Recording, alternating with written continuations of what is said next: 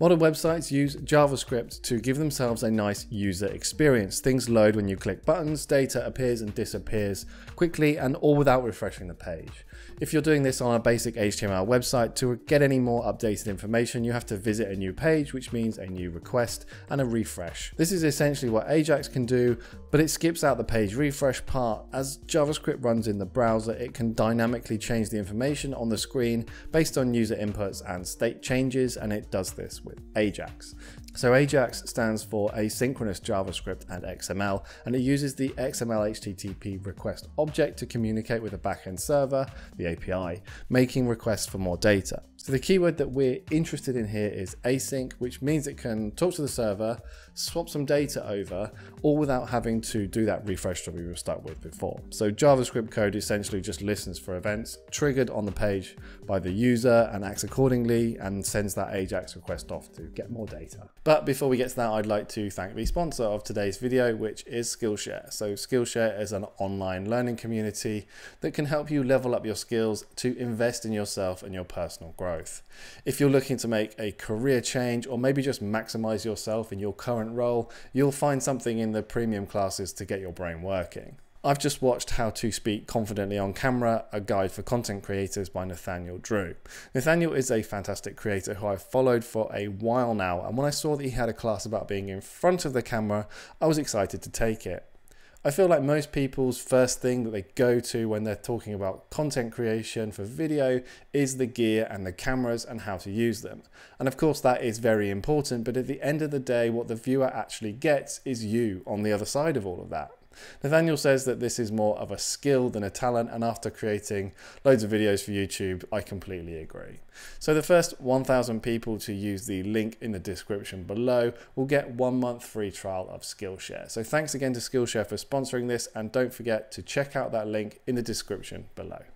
The most common use you'll see for this is the load more button, or the infinite scroll function that websites use to update their information without making the user click through hundreds and hundreds of pages.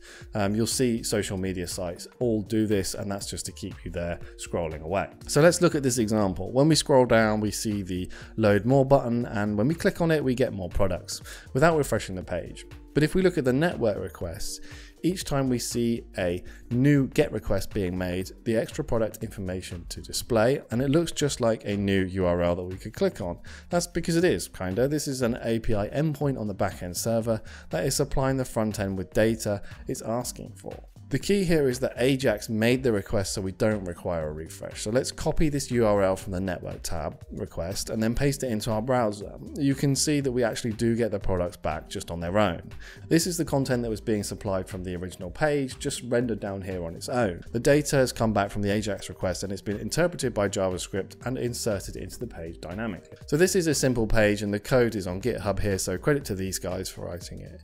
When we look down, we'll see a few functions, including one called load more, and here is the XML HTTP request that I mentioned earlier. This example is for Shopify, but we can clearly see that it's using AJAX to get the data for the next page and adding it to the chosen selector. We can even see the function that removes the load more button once clicked to stop multiple requests accidentally being made. Although the X in AJAX stands for XML, it can transport all the other data types, and the one you're going to see the most common is going to be JSON, although you will see HTML sometimes too, like in this case. I much prefer to see JSON as it's well structured and easy to work with. However, here the HTML is ready and is being dynamically added to our web page below the other products. What does this mean if we're trying to extract the data from this page? Well, put simply, we would want to ignore the HTML and try to get the data right from the source, which is the backend API.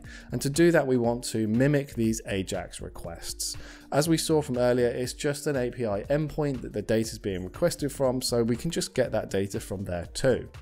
Well, yes we can, but it's also going to have a few extra complications in some cases, because there are usually cookies and sessions that identify the browser we are using that allow these requests to be made.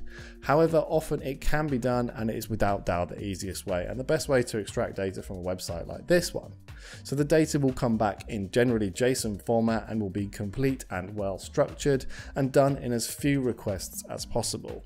Not forgetting too that we're only getting the JSON data back, so meaning a lot less data being transferred that we don't actually need. So a good way to start doing this is to have a look at the website in the network tab and then use a tool, an API tool like Postman or Insomnia. We can copy the request as curl from our browser and that will bring all that data over, including the cookies and the headers, and we can then reproduce that request. So from here, what I tend to do is I like to just start removing headers to see what happens and try changing any obvious parameters to see if you can get more data for less requests. Once I'm happy and it's all done and working, it's as easy as copying the generated code over to your code editor and then changing it or fitting it into your project as you need to. So if you found this interesting, you're going to want to watch this video next, where I actually execute this sort of process on an actual website and show you how to get those products loaded up.